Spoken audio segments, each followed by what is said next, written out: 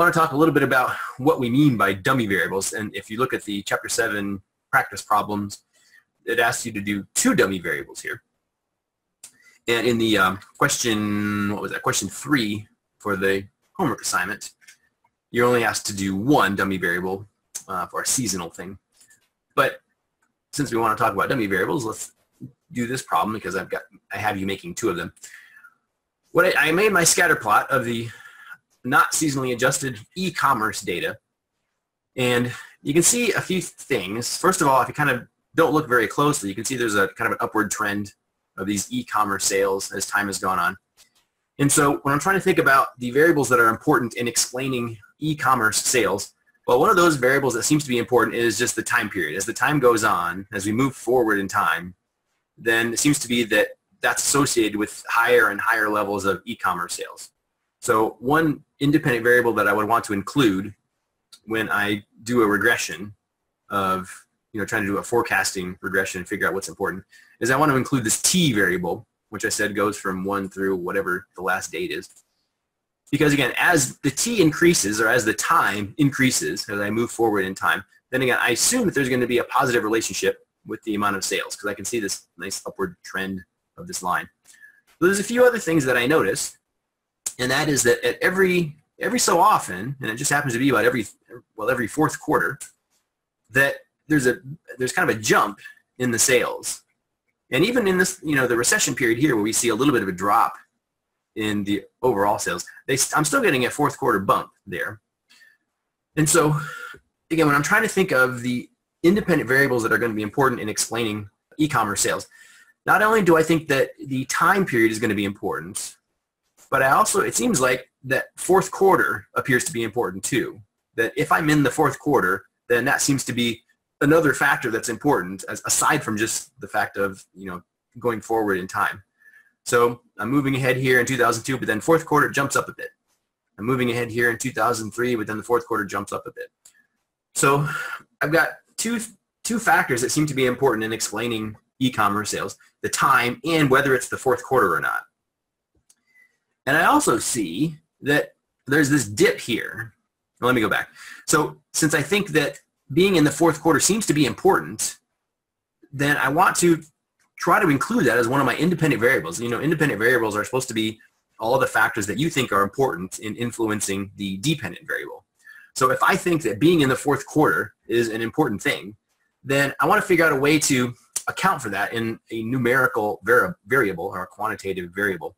When I thought that the time was important, I made my little t variable here, and I just made it increase continually.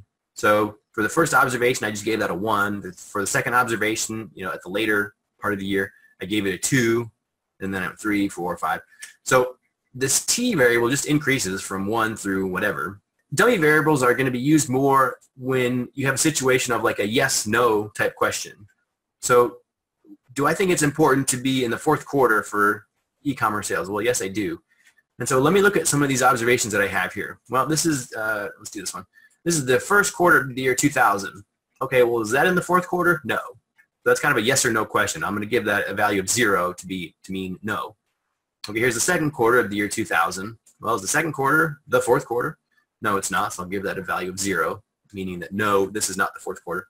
When I do get to the 4th quarter of the year 2000, then I want to say, well, okay, now the answer is yes. Is this the 4th quarter? Yes. So I'm going to give this a value of 1. And so I do that every time in my data I come to a row that's associated with the 4th quarter. Because again, that's kind of the yes to the question of, is this the 4th quarter or not? Because again, I think being in the 4th quarter is going to be important. And so making this dummy variable and constructing it the way that I did will allow me to account for the fact that there's this bump up every 4th quarter. I make a column labeled recess dummy for the periods when we were in recessions. And you can see it, let's see, when did I say it to you then? I said around 2001 and then around 2008 and 9. You can see it a little bit here in 2001. There's a little bit of a dip. It's not very pronounced. But there's certainly a more pronounced dip in sales in that later period. And so it seems like whenever the economy is going through a recession, that's going to affect e-commerce sales too. Again, all of this is just in the context of trying to come up with independent variables that I think are important in explaining e-commerce sales. So the time period that we're in seems to be important. Whether we are in the fourth quarter or not seems to be important. And also whether we are in a recession or not seems to be important too. So I'm going to make another variable because that question, are we in a recession or not, is another yes or no question.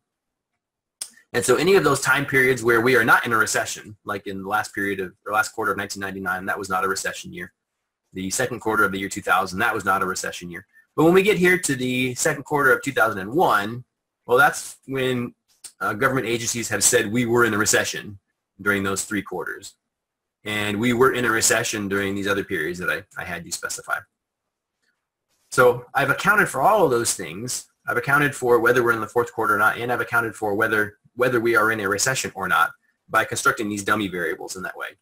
If you're trying to come up with independent variables that you think are important, and the way that you want to figure out, well, is this variable going to be a factor this year? If you can say, well, it's either a yes or no question. Are we in the fourth quarter or not? Are we in a recession or not? That's a yes or no question. Then you can use dummy variables to kind of account for that, to have your regression account for that factor.